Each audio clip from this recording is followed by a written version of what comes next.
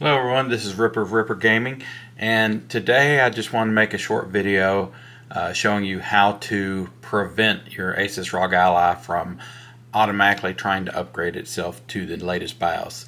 If you don't know what I'm talking about, then there are two BIOSes currently out, 319 and 317, and it's been proven on my channel and other outlets as well that the 317 BIOS is faster in several games. And so if you've reverted back to 317 for that purpose, then you don't want it to keep trying to auto update to 319.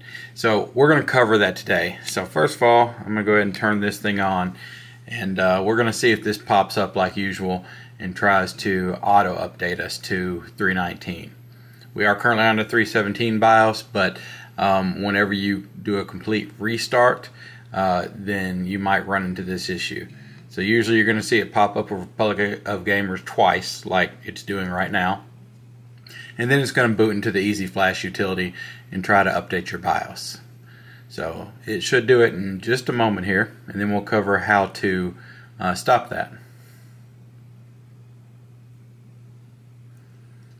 Alright, there we go. So it's saying Asus BIOS update. Allow you to update the BIOS. Now we're going to say no, because it'll automatically start in 60 seconds. You have to be plugged in for this to happen, otherwise it'll just say plug it in. You can turn it off from there, or you can just plug it in and say no, I do not want to upgrade. So that might work for one or two restarts, but eventually it will try to upgrade your BIOS again. So this thing's going to restart now, we're going to boot into Windows, and then we're going to cover how to get in there and stop this from happening ever again. Now, please be aware that once you do this, it might not auto update to a newer BIOS.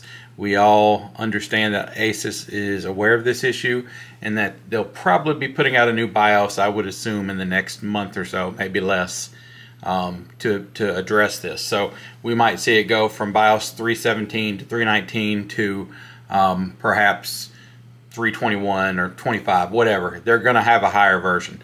So I'm going to go ahead and log in and just kind of cover this so I don't have to edit out my personal information. Alright, so we're starting up here. Takes us into our game library by default. That's how mine is set up, at least. And we're going to go ahead and close this. Now, if you are using my Asus, then it's probably going to be trying to automatically do updates for you. So I'm going to go in there now and show you that. So when you go into my Asus here, you're going to see Essential Updates. So Essential Updates, it's got an AMD graphics driver here, which I actually just did. I can't find any notes on this, so I'd love to make a video if it has any notable performance improvements. But I went ahead and updated that because I'm going to try and test out everything. So the next thing you're going to see here is this BIOS. So it just says 319 hotfix. That's one I'm trying to avoid. And it's saying your device needs to be updated. So we're going to close out of that. And it's usually going to pop up and say you need to update. So if you go to your Windows button here and you right click it, you're going to go into Device Manager. So when you get into Device Manager, you're going to see this little warning sign here. So typically when you open Device Manager, if everything is installed correctly, it'll just look like this.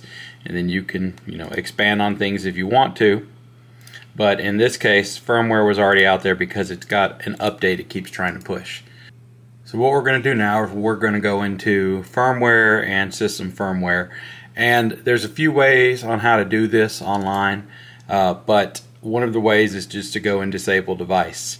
Now, I'll warn you if you go this method that it might have trouble updating to the latest BIOS when Asus comes out with one. So if we go to disable device here, it's going to say it's going to cause it to stop functioning.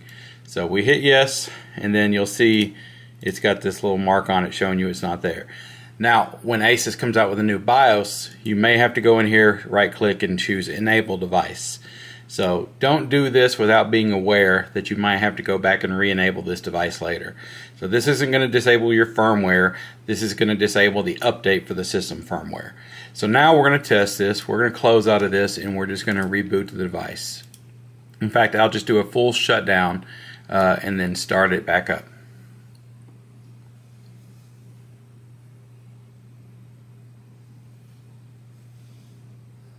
And I don't have a great view on the top here, but you can tell it's shut down when you just have one red light. It'll show the white light over here while it's still shutting down.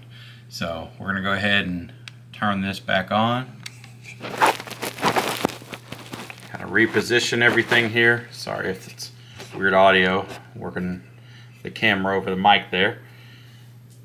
So this is going to go through its normal startup process, and so if it keeps trying to update the firmware, it would do the double boot and then ask us to go in here. So anyway, it looks like it booted up correctly and no issues. So I'm going to have to go ahead and just try this one more time and make sure it is indeed working. And some of you might notice that it even pops up a little thing on the bottom right of the screen here that says firmware update required. So it doesn't do that after you've disabled the firmware.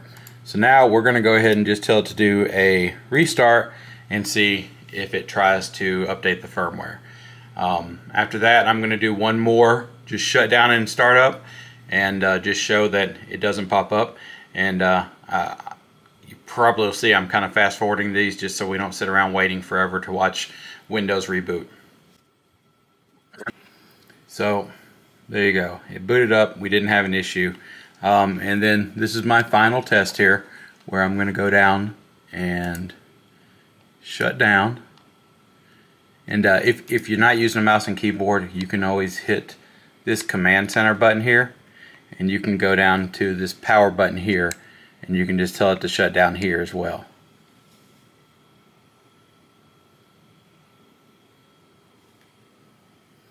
And up top, let's see if you can see it again.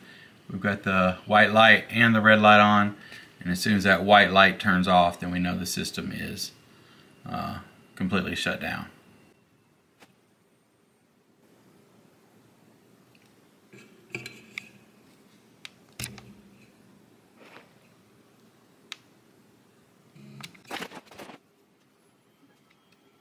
Okay, so that's multiple times restarting and shutting down, and I think that shows that that will prevent you from having to keep constantly getting prompted to update your BIOS.